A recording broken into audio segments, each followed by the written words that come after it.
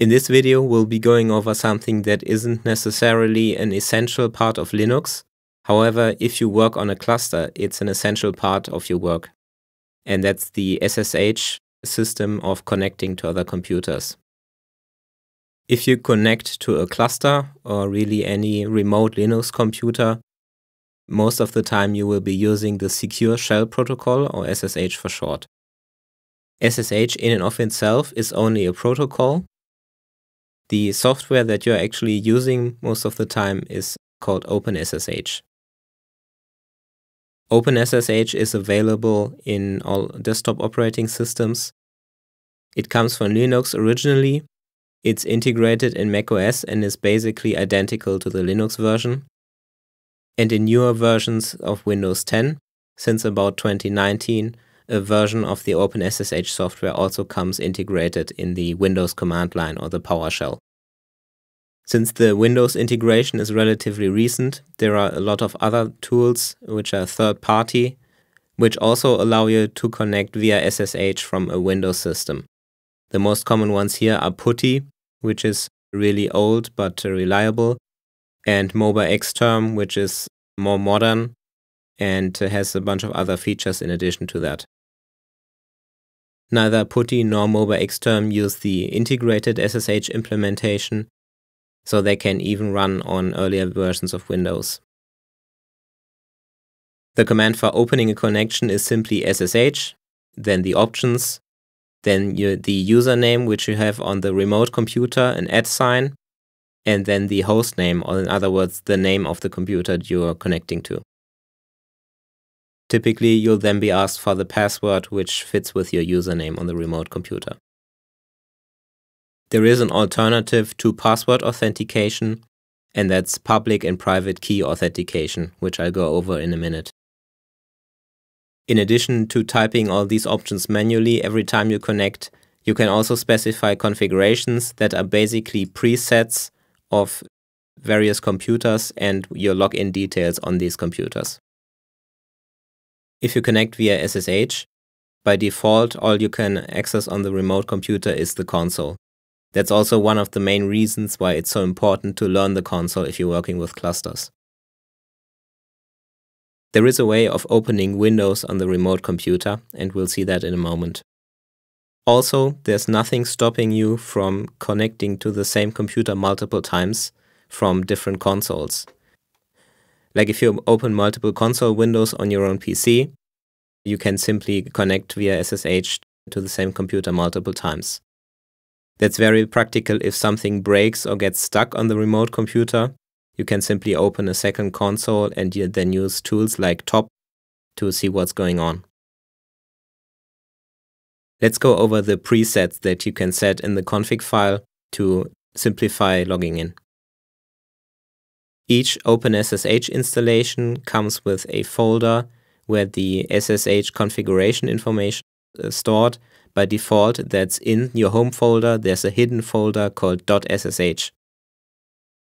In that folder, there is a file named config. It's not always there from the beginning. You can simply create an empty text file called config. You can add or change configurations by simply typing inside the config file. What that config file allows you to do is to specify presets, for example, for different clusters. For each preset, it allows you to specify options like, for example, which username you want to use, various connection information, and other things. There are a lot of different options, and you have to look at the OpenSSH man page and documentation for all of them. Here's my own config file. You notice I'm on my MacBook right now, not on the cluster. And first of all, you can see that the config file can be opened with a text editor. And secondly, there is an entry here. That entry always has the same structure. First, it specifies the host, and then it specifies a shortcut, a name for the host. Then it specifies the address or the name of the computer that you want to connect to. And then come all other information. For example, here's the username that I use on our clusters. Here is a different configuration option I won't go into. Here's the X forwarding setting, which we will go over in the next section. This SSH config file is really tolerant as far as indentation is concerned and as far as capitalization is concerned. For example, this could simply be hostname with lowercase.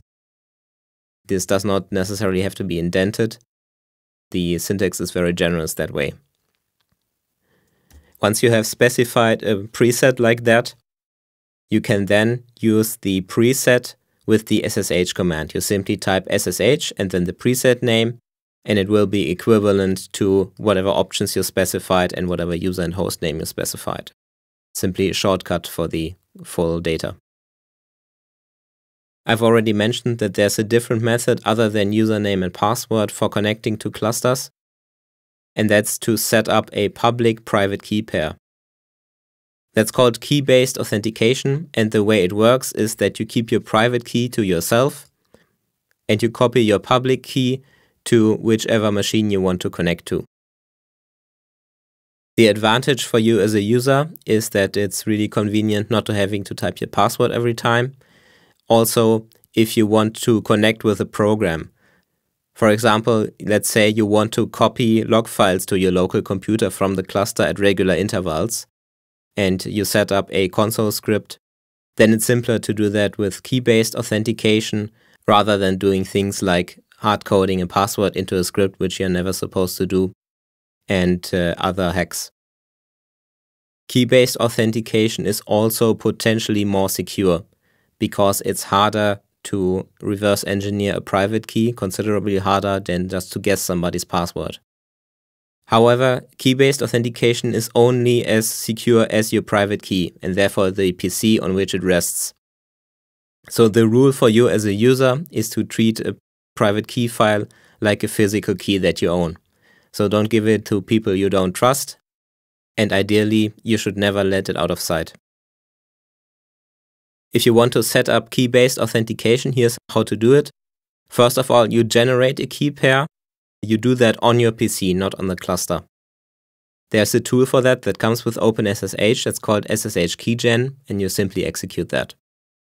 The next thing you do is to copy the public key to the cluster. There's a tool for that as well. It comes with OpenSSH. It's called SSH copy ID. That's not available in the Windows implementation of OpenSSH.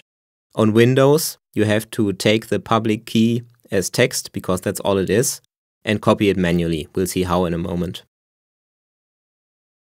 And that's basically it. From that point on, whenever you log into a cluster where your public key is installed, OpenSSH will automatically log in using your key, and it will not ask you for a password.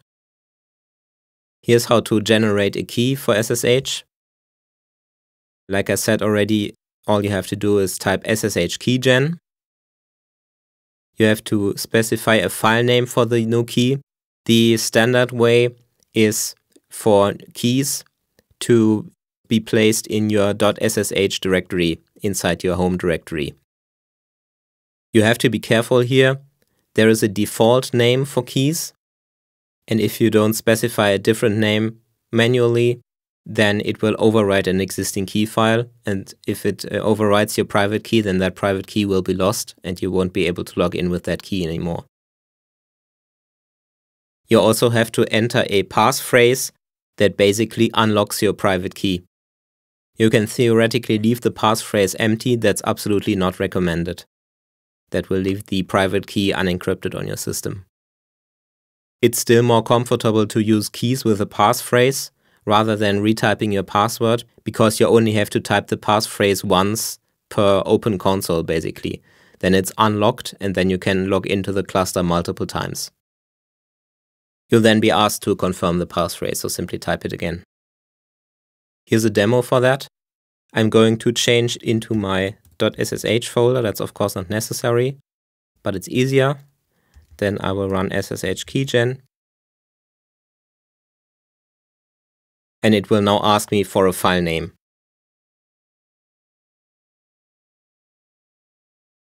I'm simply going to specify one. If I was not in my SSH folder, I would have to give a path to the file as well. Since I'm already in my SSH folder, I don't have to do that.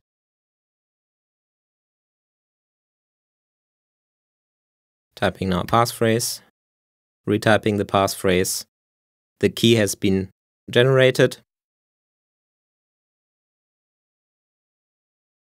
And inside my .ssh folder, there are now two files. One is the private key with no extension and the public key with a .pub extension. Both of these are simple text files. I can simply open the public key with a text editor. And what you see here is the three different components of the key.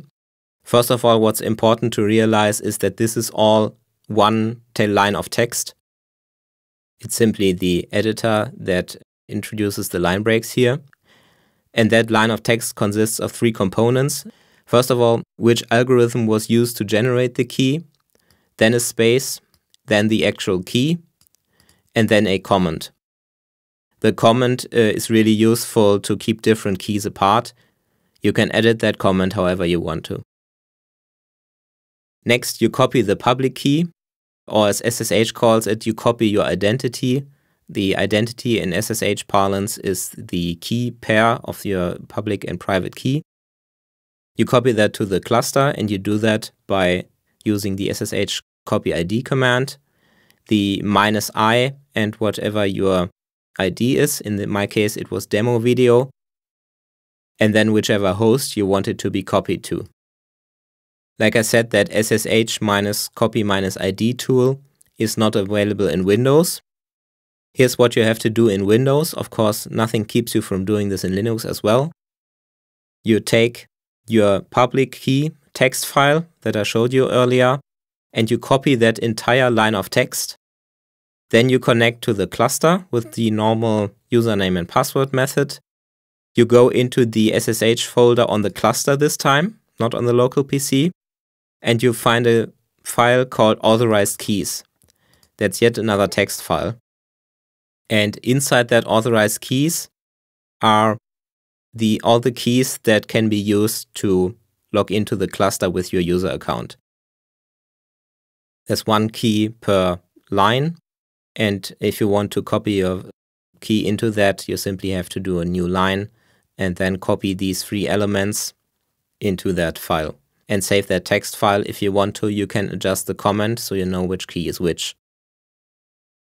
It's relatively important to remember which key is which because, for example, if your laptop gets stolen, then you have to delete the key that can be used from that laptop just for security reasons. Once the key is set up, you can simply log in as you would normally with the SSH command. If you have multiple keys and for whatever reason you need to switch between different ones, you can use the -i option for the SSH command to specify which key you want. You can tell it didn't work if it just asks you for your password, because then it did not recognize the key. Here are some tips that make the whole thing more secure. First of all, if you log into the same cluster from multiple PCs, it is recommended to generate a separate key pair on each of these PCs and then copy the public keys from all of them to the cluster. The idea behind that is if a private key ever gets lost or compromised or the laptop gets stolen, then you can simply delete the public key from that and nobody can log in with that key anymore.